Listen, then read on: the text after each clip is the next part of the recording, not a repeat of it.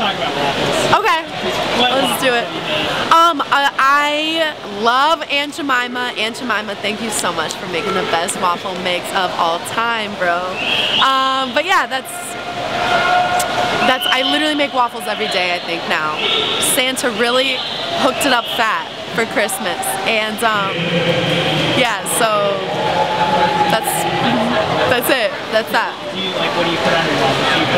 Can you make ingredients in them with the waffle? Butter and syrup, classic.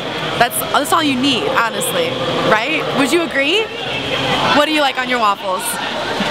Anything. Anything? Oh yeah, well yeah, okay. You like the savory kind, but no, I'm talking butter and syrup. That's all you need. Period. This morning I hadn't anticipated it feeling so long as it did. Like by the 13th stroke I was like, where's the wall? But just a little too used to short course at this point. But tonight I just tried to build the 50 itself and just try to hold more water, not really spin, because it's just a totally different animal than short course, obviously. So.